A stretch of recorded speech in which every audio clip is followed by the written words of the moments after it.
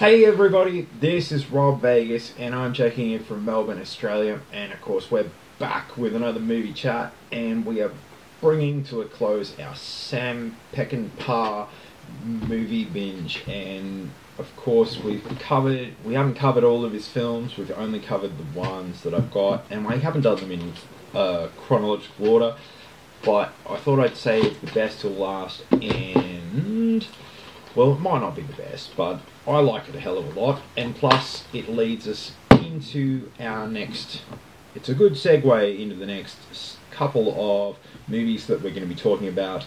This one is the 1972 American heist thriller film called The Getaway, starring Steve McQueen and Ali MacGraw. Now, I don't know if you've seen this, but I've watched it a ton, and this is great. I mean, you've got Steve McQueen at the top of his game, you've got Sam Peckinpah also at the top of his game, and this is edited fantastically, directed wonderfully. You've got fantastic stars, a great setting, great plot, great scenario, awesome characters, and bang, boy, does it all come together for one hell of an exciting ride. So I'm really happy to talk about this one, as, yeah, I really love this. This is a great movie. So Steve McQueen plays Doc McCoy, who's in a Texas prison, and that sounds pretty bad, as it is, and he's been there for quite a few years. And his wife, played by Ali MacGraw, Carol, that visits him there, and he just says, man, I gotta get out of here, this place sucks. And essentially Carol goes to see one of the businessmen who influences who doesn't get out of jail, to get him out. And essentially this corrupt businessman that Ali MacGraw goes to see says, hey, we can get you out of jail and everything, but you gotta do one last job. Of course, as it always is, there's one last job, one last shot at, grabbing the trophy and all that.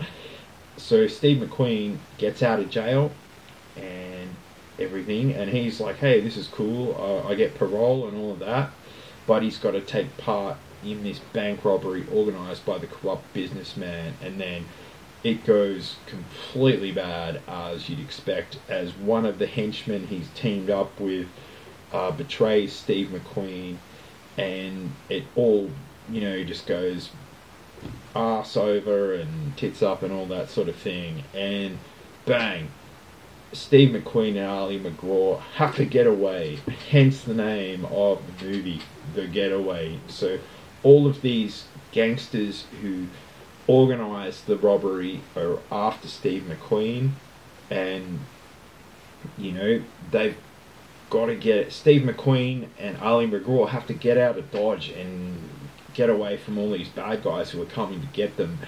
And of course they're also on the run from the police as well in Texas, who, as say for example Lee Harvey Oswald would know, they're pretty trigger happy folk, the police in Texas. So yeah, it sets the stage for an escape and a getaway, of course, and you get lots of action and tons of thrills as they make their way across Texas to try and get over the border to Mexico, or basically get wherever the hell they can, while they're still carrying the bag of the takings from the bank. So they've got this suitcase, or like a duffel bag, full of money, and everyone's out to get them wherever they go. For example, there's a random encounter at a train station where Ali MacGraw... Okay, so we're back, and through some movie magic editing we're continuing with our Getaway review. So like I mentioned, there's adversity at every corner.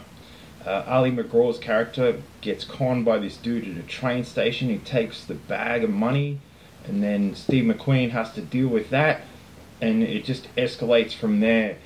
And yeah, there's plenty of shoot-ups. Like, as I said, the police get involved, there are those gangsters, and everyone is out to track down Steve McQueen and Ali McGraw. And yeah, are they going to get away?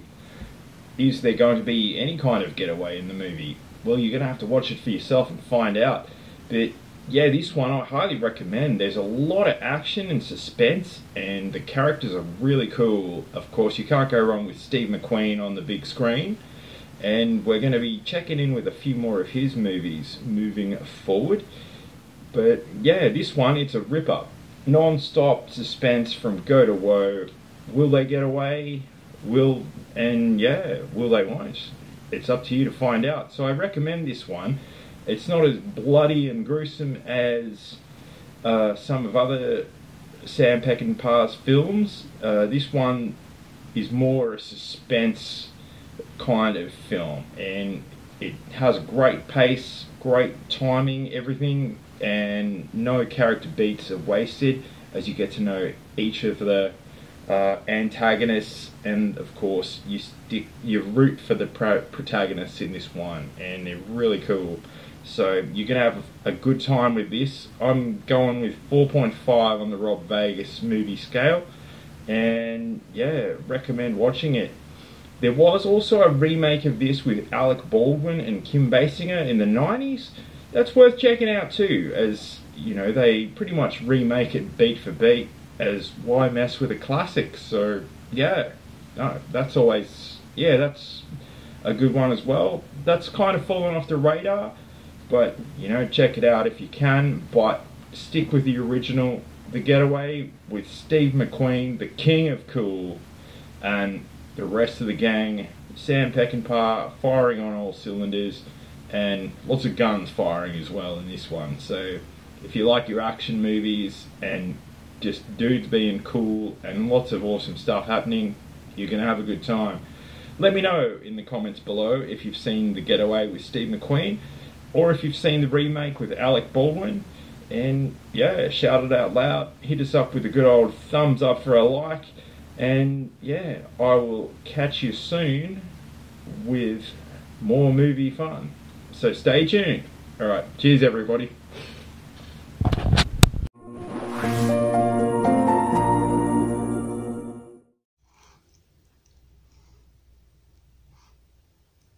Crystal Ball says like and subscribe and leave a comment.